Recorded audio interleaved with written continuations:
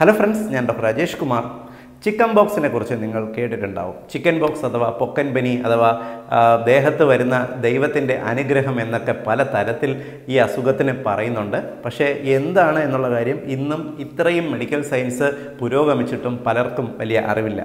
ഏറ്റവും കൂടുതൽ അന്ധവിശ്വാസങ്ങൾ പ്രചരിക്കുന്ന ഒരു രോഗത്തിൽ ഒന്നാണ് Chickenpox. Chickenpox രോഗം വന്നു കഴിഞ്ഞാൽ രോഗി കുളിച്ചു കയറുമ്പോൾ ആദ്യം ആരെ കാണുന്നോ അവർക്ക് രോഗം പകരും എന്നും Chickenpox രോഗം വന്നു കഴിഞ്ഞാൽ നമ്മൾ പല കാര്യങ്ങൾ ചെയ്യാൻ പാടില്ല എന്നും എല്ലാമുള്ള പലതരത്തിലുള്ള അന്ധവിശ്വാസങ്ങളും മറ്റും ധാരാളം ഇന്നും പ്രചരിക്കുന്നുണ്ട്.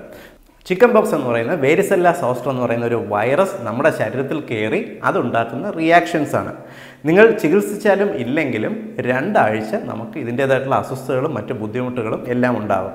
നോർമലി സാധാരണ ഈ ഒരു വൈറസ് രോഗം വന്നു കഴിഞ്ഞാൽ ഇത് ഒരു മാരകമായ കോംപ്ലിക്കേഷൻസോ പ്രശ്നങ്ങളോ സൃഷ്ടിക്കാറില്ല. യൂഷ്വലി ഈ രോഗം വരുന്നതിൻ്റെതായിട്ടുള്ള ബുദ്ധിമുട്ടുകളും പിന്നെ അത് കൊണ്ടുണ്ടാകുന്ന പാടുകളും അതിൻ്റെ നിറവും എല്ലാം തന്നെയാണ് കൂടുതലും പ്രശ്നമുണ്ടാക്കുന്നത്. എന്നാൽ രോഗപ്രതിരോധ ശേഷി കുറഞ്ഞവരിൽ ചില രോഗങ്ങൾക്ക് ട്രീറ്റ്മെൻറ്റ്, പ്രത്യേകിച്ച് സ്റ്റിറോയിഡ് തെറാപ്പി എടുക്കുന്നവരിൽ, സ്റ്റിറോയിഡ് ഇൻഹേലേഴ്സ് ഉപയോഗിക്കുന്നവർ, ഗർഭിണികൾ, വയസ്സായവർ ഇവർക്കെല്ലാം Chickenpox രോഗം ചിലപ്പോൾ ചില കോംപ്ലിക്കേഷൻസ് ഉണ്ടാക്കിയെന്ന് വരും. അതുകൊണ്ടാണ് നമ്മൾ Chickenpox രോഗത്തിൻ്റെ കാര്യത്തിൽ ചില മുൻകരുതലുകളും ധാരണകളും ചെയ്യേണ്ടത്. Chickenpox രോഗം സാധാരണ വരുന്നത് ഒരാൾക്ക് Chickenpox ഉള്ള ഒരു രോഗിയിൽ നിന്നും മറ്റൊരാളിലേക്ക്, Chickenpox ഒരിക്കൽ വരാത്ത ആൾക്കാരിലേക്കാണ് ഇത് കൂടുതലും സ്പ്രെഡ് ചെയ്യുന്നത്. ഒരിക്കൽ നമുക്ക് ഈ രോഗം വന്നു കഴിഞ്ഞാൽ പിന്നെ ഒരു 30 മുതൽ 35 വർഷത്തേക്ക് ഇതിൻ്റെ ഒരു ഇമ്മ്യൂണിറ്റി ശരീരത്തിന് കിട്ടും. അതുപോലെ തന്നെ Chickenpox രോഗം പകരുന്നത് ആളിൻ്റെ Chickenpox ഉള്ള രോഗിയെ കണ്ടിട്ടല്ല, ഇത് അവരുടെ തുമ്മലിലോ ഇല്ലെങ്കിൽ അവരുടെ ശരീരത്തിലുള്ള സ്രവം ഇല്ലെങ്കിൽ അവരുടെ ശരീരത്തിൽ വരുന്ന ബ്ലിസ്റ്റേഴ്സ്, കുമിളകൾ നിന്നുമുള്ള സ്രവങ്ങളിൽ നിന്നുമെല്ലാം ആണ് മറ്റൊരാളിലേക്ക് ഈ രോഗം പകരുന്നത്. ഇത് ഒരാളിൻ്റെ ശരീരത്തിൽ ഈ വൈറസ് കയറിക്കഴിഞ്ഞാൽ അത് ഏതാണ്ട് 10 മുതൽ 20 ദിവസം വരെ അതിനൊരു ഇൻക്യുബേഷൻ പീരീഡ് ഉണ്ട്. ഈ ഒരു ഇൻക്യുബേഷൻ പീരീഡ് കഴിയുമ്പോൾ അവരുടെ ശരീരത്തിൽ ഈ രോഗം ഡെവലപ്പ് ചെയ്തു തുടങ്ങും. ആദ്യം ചെറിയ നടുവേദന, തലവേദന, ചെറിയ പനിയായിട്ട് വന്ന് 2 ദിവസം കഴിയുമ്പോഴത്തേക്കും നമ്മുടെ ശരീരത്തിൽ ചെറിയ റാഷസ്, അതായത് ചെറിയ കുമിളകൾ പോലുള്ള കുരുക്കൾ കണ്ടു തുടങ്ങും. Chickenpoxൻ്റെ കുമിളകൾ തിരിച്ചറിയാൻ വളരെ എളുപ്പമാണ്. നമുക്ക് ഒരു ദേഹത്ത് തീപ്പൊള്ളൽ ഏറ്റതുപോലെ, അതായത് ശരീരത്തിൽ ഒരു തീ വീണിട്ട് പൊള്ളുന്നത് പോലെ ഒരു കുമിള പോലെ കാണുന്ന ചെറിയ ചുവപ്പ് നിറത്തോടു കൂടിയ റാഷസ് ആണ്. അത് കൂടുതലും വരുന്നത് നമ്മുടെ നെഞ്ചിലോ മുതുകിലോ കഴുത്തിലോ മുഖത്തോ ആയിരിക്കും ആദ്യം കുരുക്കൾ വരിക. ആദ്യം 1-2 കുരുക്കൾ വരും. അതോടൊപ്പം തന്നെ പനിയും ഗ്രാജുവലി കൂടി തുടങ്ങും. 2 ദിവസം ശക്തമായ പനിയും തൊണ്ടവേദനയും ഇതോടൊപ്പം കാണും. എന്നിട്ട് കൂടുതൽ റാഷസ്, ഈ കുരുക്കൾ ധാരാളം വരുന്നു. ഇത് വന്നതിന് ശേഷം ഈ രോഗിക്ക് മനസ്സിലാക്കേണ്ട കാര്യം, പുറമേ ഈ രോഗം വരുന്നത് പോലെ തന്നെ നമ്മുടെ ഒരുപക്ഷെ വായ്ക്കുള്ളിലോ കുടലിലോ എല്ലാം ഈ രോഗം വന്നു എന്ന് വരാം. യൂഷ്വലി ആദ്യത്തെ ഈ ഒരു റാഷസ് വന്നിട്ട് പിന്നെ ഈ റാഷസ് എല്ലാം ചെറുതായിട്ട് കരിഞ്ഞ്, അതായത് ചെറിയ ഒരു ഡാർക്ക് സ്പോട്ടായിട്ട് പിന്നെ ബ്ലാക്ക് ആയിട്ട് ക്രസ്റ്റായിട്ട്, അതായത് ചെറിയ പൊരിക്ക പോലെ വന്ന് പൊളിഞ്ഞു പോകും. ഇതാണ് നോർമലി Chickenpox വൈറസിൻ്റെ ഒരാളുടെ ദേഹത്ത് വന്നു കഴിഞ്ഞാൽ പ്രവർത്തിക്കുന്നത്. എന്നാൽ ഇതിനകത്ത് മനസ്സിലാക്കേണ്ട കാര്യം, Chickenpox വൈറസ് വന്നു കഴിഞ്ഞാൽ നമുക്ക് ഈ ഒരു രോഗിയിൽ നിന്നും മറ്റൊരാളിലേക്ക് രോഗം പടരുന്നത് തടയുക എന്നുള്ളതാണ് ഏറ്റവും പ്രധാന കാര്യം. അതിന് ഈ രോഗിയെ നമുക്ക് ഐസൊലേറ്റ് ചെയ്യണം, അതായത് സെപ്പറേറ്റ് ഒരു മുറിയിൽ സൂക്ഷിക്കുക. മറ്റൊന്ന്, ഇവർക്ക് കഴിക്കുന്ന ഭക്ഷണം ഏറ്റവും പ്രധാനമാണ്. Chickenpox വൈറസ് നമ്മുടെ നെർവ്സിന്, അതായത് നാഡികൾക്ക് ഒരുപാട് ക്ഷീണം ക്രിയേറ്റ് ചെയ്യും. അതുകൊണ്ട് തന്നെ Chickenpox രോഗമുള്ളവർക്ക് ഉറക്കം കുറവായിരിക്കും. പ്രത്യേകിച്ച് ആദ്യത്തെ ഒരു 3-4 ദിവസം ഉറക്കം കുറവായിരിക്കും. ഇവർക്ക് ആങ്സൈറ്റി, ഉത്കണ്ഠ പതിവ് കൂടുതലായിരിക്കും. ഇവർ കൂടുതലും ഒരുപക്ഷെ ഉറങ്ങാതെ മുറിയിൽ അലഞ്ഞു എന്ന് വരാം, ഇല്ലെങ്കിൽ നിങ്ങളുടെ വീട്ടിൽ അമ്മയോ മറ്റുള്ളവരോ ഉണ്ടെങ്കിൽ അവരെ ബുദ്ധിമുട്ടിച്ചു, അവരെ ഇറിറ്റേറ്റ് ചെയ്തു എന്ന് വരാം. ഇത്തരത്തിൽ പല തരത്തിലുള്ള പ്രോബ്ലംസ് അവർ ക്രിയേറ്റ് ചെയ്യും. ഇത് നമ്മുടെ വായ്ക്കുള്ളിലും വയറിലും ഈ റാഷസ് ഉള്ളത് കൊണ്ട് തന്നെ അവർക്ക് പലപ്പോഴും ഓർക്കാനമോ തൊണ്ടവേദനയോ വയറുവേദനയോ എല്ലാം കണ്ടുവന്ന് വരാം. അതുകൊണ്ട് എപ്പോഴും ആദ്യത്തെ ഒരു 5-6 ദിവസത്തേക്ക്, Chickenpox രോഗം തുടങ്ങിയ 5-6 ദിവസത്തേക്ക് നോൺ വെജിൻ്റെ ഉപയോഗം പരമാവധി കുറയ്ക്കുന്നതായിരിക്കും നല്ലത്. അതായത് അവർക്ക് ധാരാളം വെള്ളം കൊടുക്കണം. അവർക്ക് കഞ്ഞി, ഇഡ്ഡലി, ദോശ തുടങ്ങിയിട്ട് പെട്ടെന്ന് ദഹിക്കുന്ന ഭക്ഷണങ്ങൾ നൽകാൻ ശ്രമിക്കുക. നോൺ വെജിൻ്റെ ഉപയോഗം പരമാവധി കുറയ്ക്കുക. മസാല ചേർന്ന ഭക്ഷണങ്ങൾ ഒഴിവാക്കുക. ആദ്യത്തെ ഒരു 6 ദിവസം കഴിഞ്ഞിട്ട്, അതായത് ഇവരുടെ പനിയൊക്കെ മാറിയിട്ട് പിന്നെ ശരീരത്തിൽ കുരുക്കൾ മാത്രമുണ്ട്, അത് ഉണങ്ങി തുടങ്ങുന്ന സ്റ്റേജിൽ അവർക്ക് ഫ്രൂട്ട്സ് നന്നായിട്ട് നൽകി തുടങ്ങാം. ഫ്രൂട്ട്സ് എന്ന് പറയുമ്പോൾ പുളിയുള്ള ഫ്രൂട്ട്സ് ഒരുപാട് നൽകേണ്ട കാര്യമില്ല. കാരണം പുളിയുള്ള ഫ്രൂട്ട്സിലെ വൈറ്റമിൻ സി ചിലപ്പോൾ ഇത് കൂടുതൽ പൊളിഞ്ഞിളകാനുള്ള സാധ്യത, അവർക്ക് ചിലപ്പോൾ ചൊറിച്ചിലുണ്ടാക്കാനുള്ള സാധ്യതയുണ്ട്. അതിനാൽ പുളി അധികമില്ലാത്ത ഫ്രൂട്ട്സ് നമുക്ക് ആപ്പിളോ അല്ലെങ്കിൽ മറ്റു പഴവർഗ്ഗങ്ങൾ ധാരാളമായിട്ട് നൽകാവുന്നതാണ്. കരിക്കിൻ വെള്ളം ദിവസം 1-2 കരിക്കിൻ്റെ വെള്ളം ചിക്കൻ ബോക്സ് രോഗികൾക്ക് നൽകുന്നത് അവരുടെ നെർവ്സിനുണ്ടാകുന്ന ക്ഷീണം മാറാൻ സഹായിക്കും. അവർക്ക് സോഡിയം പൊട്ടാസ്യത്തിൻ്റെ നല്ലൊരു സപ്ലൈ കിട്ടുന്നതിന് സഹായിക്കും.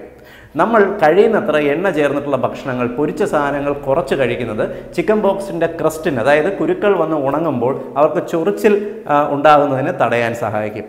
ഇതുമാത്രമല്ല, സാധാരണഗതിയിൽ അവർക്കൊരു 10 ദിവസത്തോളം ആയി കഴിയുമ്പോൾ ഇത് ഉണങ്ങി പൊഴിഞ്ഞു പോകുന്നൊരു സ്റ്റേജുണ്ട്. ചിലർക്ക് ഇപ്പോൾ മുഖത്ത് റാഷസ് വന്നു കഴിഞ്ഞാൽ ആദ്യത്തെ പനിയുടെ ഒരു സ്റ്റേജ് കഴിഞ്ഞാൽ പലരും ചെയ്യുന്നത് കണ്ണാടിയുടെ മുമ്പ് പോയി നിന്നത് എത്രയും പെട്ടെന്ന് പൊളിച്ചിളക്കാൻ നോക്കാറുണ്ട്. ഇങ്ങനെ പൊളിക്കുന്നത് മുഖത്ത് ശരീരത്തിലോ ഇങ്ങനെയുള്ള പാടുകൾ പൊളിച്ചിളക്കാൻ ശ്രമിക്കുന്നത് അവിടെ കൂടുതൽ ആഴത്തിനുള്ള പാടുകൾ വരാനുള്ള സാധ്യതയുണ്ട്. അതിനാൽ ഇത്തരത്തിലുള്ള കാര്യങ്ങൾ ചെയ്യാതിരിക്കുക. തനിയെ അതിൻ്റെ മെച്ചുറായിട്ട് ക്രസ്റ്റായിട്ട് അത് പൊളിഞ്ഞു പോകുന്നതായിരിക്കും എപ്പോഴും നല്ലത്. ചിക്കൻ ബോക്സിന് ഹോമിയോപ്പതിയിലും അലോപ്പതിയിലും ഒരുപാട് മെഡിസിൻസ് ലഭ്യമാണ്. അലോപ്പതിയിൽ ആൻറ്റി വൈറൽ ഡ്രഗാണ്. ഈ വൈറസിൻ്റെ ലൈഫ് സൈക്കിൾ കട്ട് ചെയ്യുന്ന ഒരു ട്രീറ്റ്മെൻറ്റ് മെത്തേഡാണ്. ഹോമിയോപ്പതിയിൽ ഇതിൻ്റെ ലൈഫ് സൈക്കിൾ, പ്രത്യേകിച്ച് രോഗിക്ക് കംപ്ലയിൻസ് ഒന്നും ഉണ്ടാക്കാതെ ലൈഫ് സൈക്കിൾ കംപ്ലീറ്റ് ചെയ്ത് പോകുന്ന ടൈപ്പ് മെഡിക്കേഷനാണ് ഹോമിയോപ്പതിയിലുള്ളത്. അതുമാത്രമല്ല, നിങ്ങൾക്ക് ചിക്കൻ ബോക്സിനെതിരെയുള്ള വാക്സിൻസ് അലോപ്പതിയിൽ ലഭ്യമാണ്. ഹോമിയോപ്പതിയിൽ ചിക്കൻ ബോക്സ് വരാതെ പ്രിവെൻറ്റ് ചെയ്യാൻ സാധിക്കുന്നത്, അതായത് നിങ്ങൾക്ക് ഒരാൾക്ക് വീട്ടിൽ ചിക്കൻ ബോക്സ് രോഗം വന്നിട്ടുണ്ടെങ്കിൽ മറ്റുള്ളവർക്ക് ഈ രോഗം പടരാതെ തടയാൻ സഹായിക്കുന്ന പ്രതിരോധ മരുന്നുകൾ ലഭ്യമാണ്. ഇപ്പോൾ വേനൽക്കാലത്ത് ഈ രോഗം വളരെയധികം പടരുന്നത് കൊണ്ട് തന്നെ നമ്മൾ ഇതിനെതിരെയുള്ള പ്രതിരോധ മാർഗങ്ങൾ സ്വീകരിക്കണം. പലപ്പോഴും ഈ രോഗം പടരുന്നത് ഇതിൻ്റെ തുടക്കത്തിൽ, അതായത് പനി തുടങ്ങി, പനിയും നടുവേദനയും തലവേദനയും തുടങ്ങിയിട്ടുള്ളൊരു സ്റ്റേജ് മുതൽ ഇതിൻ്റെ റാഷസ്, അതായത് ദേഹത്ത് കുരുക്കൾ വന്ന് 4-5 ദിവസം വരെയുള്ള സമയമാണ് ഇത് ഏറ്റവും കൂടുതൽ പടരുന്നത്. എന്നാൽ പലരും വിശ്വസിക്കുന്നത് ഈ രോഗം വന്നിട്ട് കുളിക്കുന്ന സമയത്താണ് ഇത് പടരുന്നത് എന്നുള്ളതാണ്. എന്നാൽ ഇത് ശുദ്ധമായ തെറ്റിദ്ധാരണയാണ്. ഒരിക്കലും കുളിക്കുന്ന അവസാനത്തെ സ്റ്റേജിലല്ല ചിക്കൻ ബോക്സ് പടരുന്നത്. കാരണം ഇങ്ങനൊരു തെറ്റിദ്ധാരണ അല്ലെങ്കിൽ അന്ധവിശ്വാസം പടരാനുള്ള കാരണം എന്ന് പറയുന്നത്, ഒരാൾക്ക് ഇപ്പോൾ രോഗം വന്ന് കുളിക്കുന്ന സമയത്തായിരിക്കും അടുത്ത ആൾക്ക് രോഗം തുടങ്ങുന്നത്. അതിന് കാരണം തുടക്കത്തിലെ ഈ വൈറസുകൾ ഒരാളിൽ നിന്ന് മറ്റൊരാളുടെ ശരീരത്തിലേക്ക് കയറി അവിടെ ഇത് ഡെവലപ്പ് ചെയ്യുന്നതിന് ഒരു 8 മുതൽ 10 ദിവസത്തെ ഇൻക്യുബേഷൻ പീരീഡ് ഉണ്ട്. ആ ഒരു ഇൻക്യുബേഷൻ പീരീഡ് വൈറസ് കംപ്ലീറ്റ് ചെയ്യുന്ന സമയത്ത് ആദ്യത്തെ ആൾ കുളിക്കുന്ന സമയമാവും. അപ്പോൾ അടുത്തയാളുടെ ശരീരത്തിൽ ഡെവലപ്പ് ചെയ്ത് തുടങ്ങും. ഇങ്ങനെയാണ് ഈ രോഗത്തിന് ഇങ്ങനെ കുളിക്കുമ്പോഴാണ് പകരുന്നത് എന്ന അന്ധവിശ്വാസം ഡെവലപ്പ് ചെയ്തത്. ഈ രോഗത്തിന് പ്രത്യേകിച്ച് ദൈവിക കാര്യങ്ങളുമായി ഒരു ബന്ധവുമില്ല. ഇത് വരുമ്പോൾ പരിപൂർണമായും റെസ്റ്റ് എടുക്കണം. കാരണം ഇതിന് ചില കോംപ്ലിക്കേഷൻസ് വരാനുള്ള സാധ്യതയുണ്ട്. നോർമലി ഇത് മറ്റ് സൈഡ് എഫക്റ്റുകൾ ക്രിയേറ്റ് ചെയ്യില്ല. പക്ഷേ ഇതിൻ്റെ ലൈഫ് സൈക്കിൾ കംപ്ലീറ്റ് ആയില്ലെങ്കിൽ, അതായത് വൈറസ് പൂർണ്ണമായും നമ്മുടെ ശരീരത്തിൽ നിന്നും അതിൻ്റെ ലൈഫ് സൈക്കിൾ കംപ്ലീറ്റ് ആയി പോയില്ല എങ്കിൽ ഇത് നമ്മുടെ നെർവുകളിൽ തന്നെ കിടക്കും. ഒരുപക്ഷെ 1-2 വർഷം കഴിഞ്ഞിട്ട് നിങ്ങൾക്ക് ശരീരത്തിൽ ഷിംഗിൾസ് എന്ന് പറയുന്ന ഒരു നല്ല പെയിനോടുകൂടിയ റാഷസ് കണ്ടുവന്ന് വരാം. അതായത് നിങ്ങളുടെ വയറിൻ്റെ ഭാഗങ്ങളിൽ ഒരുപക്ഷെ ചെറിയ മാല പോലെ നീളത്തിന് കുരുക്കൾ പോലെ വന്നു എന്ന് വരാം. ഇല്ലെങ്കിൽ നമ്മുടെ ശരീരത്തിൻ്റെ മറ്റേതെങ്കിലും ഭാഗങ്ങളിൽ ശക്തമായ നീറ്റലോടുകൂടി, ബോഡി പെയിനോടുകൂടിയോ അല്ലെങ്കിൽ ചൊറിച്ചിലോടുകൂടിയോ ഇത് വന്നു എന്ന് വരാം. അതല്ലെങ്കിൽ ചിക്കൻ ബോക്സ് വൈറസ് വരുമ്പോൾ നമ്മളത് പ്രോപ്പറായിട്ട് കെയർ ചെയ്തില്ല, നമ്മൾ വേണ്ട റെസ്റ്റ് എടുത്തിട്ടില്ല എങ്കിൽ ഇത് ക്ഷീണം പോലുള്ള കോംപ്ലിക്കേഷൻസ് ഉണ്ടാക്കാം. സെക്കൻഡറി ബാക്ടീരിയൽ ഇൻഫെക്ഷൻ സ്കിന്നിൽ വരാനുള്ള സാധ്യതയുണ്ട്. അങ്ങനെ വന്നു കഴിഞ്ഞാൽ പിന്നെ ഉണങ്ങാൻ ഇത് ഒരുപാട് കാലതാമസം എടുക്കാറുണ്ട്. മറ്റൊന്ന്, ഇത് നമ്മുടെ വയറിൻ്റെ ഉള്ളിലും കുടലിലും എല്ലാം തന്നെ ഇതുപോലെ റാഷസ് വരാറുണ്ട്. നിങ്ങൾ അശ്രദ്ധമായി ഇഷ്ടമുള്ള ഭക്ഷണങ്ങൾ കഴിച്ചാൽ ഒരുപക്ഷേ നമ്മുടെ വയറിനകത്ത് ഇത് സെക്കൻഡറി ഇൻഫെക്ഷൻസ് ക്രിയേറ്റ് ചെയ്യാം. അത് കൂടുതൽ കോംപ്ലിക്കേഷൻസിലേക്ക് രോഗിയെ എത്തിച്ചു എന്ന് വരാം. അതുകൊണ്ടാണ് എപ്പോഴും ചിക്കൻ ബോക്സ് രോഗിക്ക് കംപ്ലീറ്റ് റെസ്റ്റ് പറയുന്നത്. ആദ്യത്തെ 3 ദിവസം, അതായത് പനി കഴിഞ്ഞു കഴിഞ്ഞാൽ രോഗിക്ക് കുളിക്കുന്നതിന് പ്രത്യേകിച്ച് തടസ്സങ്ങളില്ല. പക്ഷേ കുളിക്കുമ്പോൾ നമ്മുടെ ശരീരത്തിലുള്ള ഇതിൻ്റെ ചിക്കൻ ബോക്സിൻ്റെ റാഷസ് പൊട്ടാതെ ശ്രദ്ധിക്കണം. പൊട്ടിക്കഴിഞ്ഞാൽ ഇത് സെക്കൻഡറി ഇൻഫെക്ഷൻസ് വരാനുള്ള സാധ്യത ഏറെയാണ്.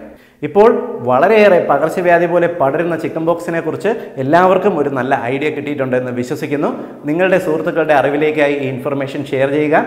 വീണ്ടും മറ്റൊരു അവസരത്തിൽ മറ്റൊരു വിഷയവുമായി കണ്ടുമുട്ടാം. ബൈ.